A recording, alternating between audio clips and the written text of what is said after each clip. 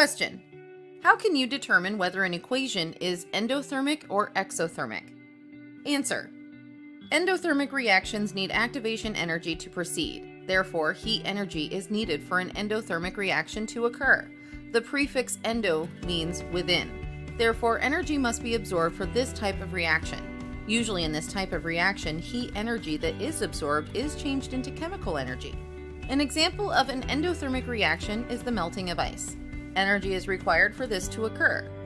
With chemical reactions, the added heat energy would be seen on the left side of the equation where the reactants are. An exothermic reaction releases heat energy. The prefix X refers to outside, and heat energy is released at the end of this type of reaction. Examples of exothermic reactions are when acids and bases are combined in a neutralization reaction. The products formed are salt and water, and heat energy gets released as well. Combustion of fuels is an exothermic reaction. When fuels combust, heat energy is released.